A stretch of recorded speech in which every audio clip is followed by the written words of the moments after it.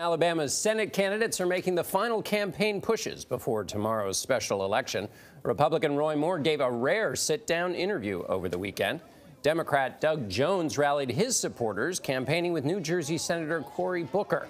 The politically deep red state has not sent a Democrat to the U.S. Senate in 25 years. President Trump is endorsing Moore, who has repeatedly denied allegations of sexual misconduct.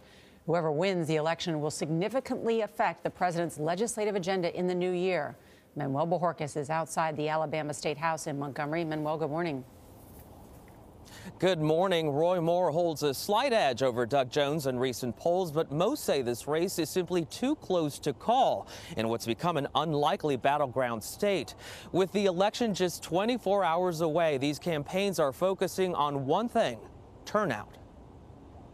When you think you can't knock another door, just knock one more door. With just hours until voters head to the polls in Alabama, volunteers for Democrat Doug Jones are scrambling to rally support. Hey! Do you think anyone out there is undecided at this point? I think there are a lot of Republicans that don't know what to do. President Trump has stepped up his support for Roy Moore. So get out and vote for Roy Moore.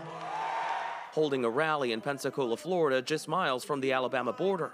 Roy is a conservative who helped me steer this country back on track. Recording a robocall urging voters to choose the GOP candidate. If Alabama elects liberal Democrat Doug Jones, all of our progress will be stopped cold. I couldn't vote for Roy Moore. Alabama's senior senator, Republican Richard Shelby, says he wrote in another Republican when he cast his ballot early. The state of Alabama deserves better. At least 9 women have made allegations against Moore, including claims he tried dating them when they were teenagers and he was in his 30s.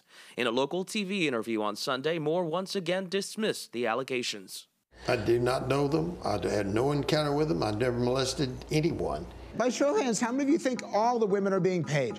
Conservative Alabama voters speaking to Republican pollster Frank Luntz seemed unconvinced by the accusation. 40 years ago in Alabama, there's a lot of mamas and daddies that'd be thrilled that their 14-year-old was getting hit on by a district attorney.